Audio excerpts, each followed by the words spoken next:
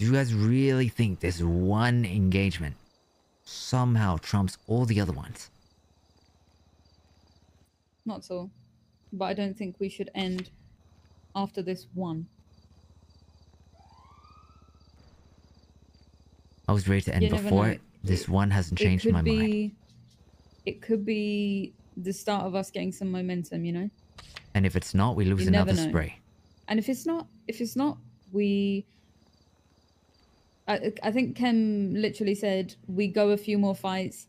If it gets real bad and we're so fucking down bad that we have to surrender, we will. Okay, He literally said that. I don't think everyone fully understands the gravity of this situation either. I've looked at the spray about it. Kem made the decision. Second in command, that's the decision. And Rez's not going to be around to make any other decisions, so it's Kem in charge. Is this a cult? No, it's a gang with a gang hierarchy. That's how it goes. Okay, so we don't talk about things? You guys have never just simply accepted people's word and just gone with it. That has never happened.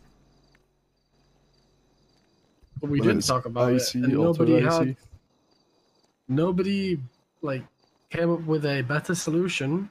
I'm literally trying to talk about it. Okay, please don't get mad, alright? We're trying to talk with you, and you're being very combative when Kem has already talked to us.